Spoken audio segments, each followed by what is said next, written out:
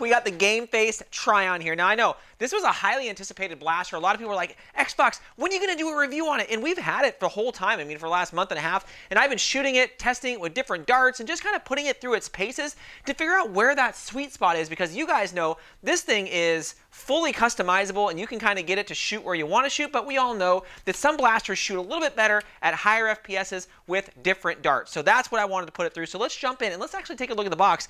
I love this. This is kind of like a turquoise and white. Now, I do know they have different color variations of this, but I think this color variation looks freaking sweet in the box.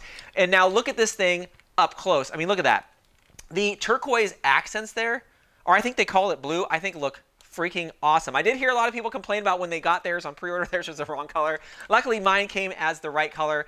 Now, one of the cool things about this blaster is going to be the ability to kind of figure out what FPS works for you. Now, during our local wars, we have a high FPS round sometimes, which is usually like 200 plus or 250, and then normally we shoot at 150. What's great about this is in the back here, you can actually stick these little spacers. By default, this thing shoots roughly about 130 FPS. With one spacer, you can get upwards of about 160 to 150, somewhere right in there. And then if you do double spacers, you can get upwards of about 200 FPS, somewhere right in there.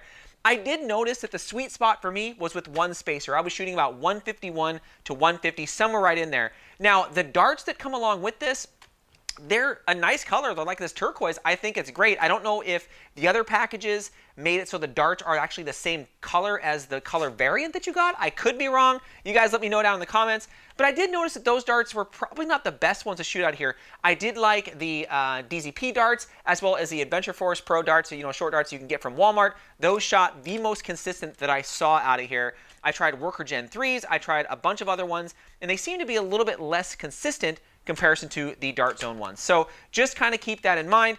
Now, the only thing that I could say about this particular blaster that I didn't like necessarily is going to be this front thing up here. I thought this was going to be some type of like a scar, but it's not. It's all for looks, and that is okay.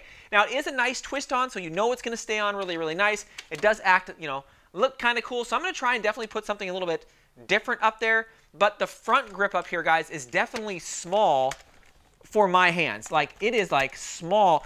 It fits okay, but it's like sometimes my bottom hand right here, my bottom, oh, it just like, I'm like, gosh, give me something a little bit bigger. But I think I'm going to take that off and try something new. I did see a few things online that you can throw on here that people were doing to kind of give it that just extra grip up front.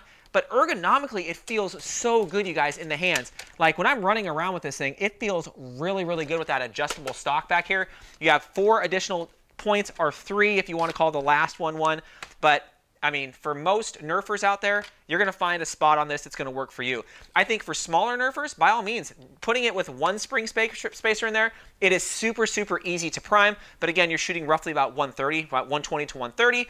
And the mags itself, they comes with like their kind of new magazine style, but it does work, of course, with, yes, Talon mags themselves. So you guys can check those out. There are my faves. You guys always see them when I'm running around on my local fields. But the accents on it are just great. Look at that. The accents, I mean, you got that turquoise on there, you got the trigger, and you got the mag release, you got all the internals. It looks so good, and it's not going to do the thing justice like when I'm shining it here.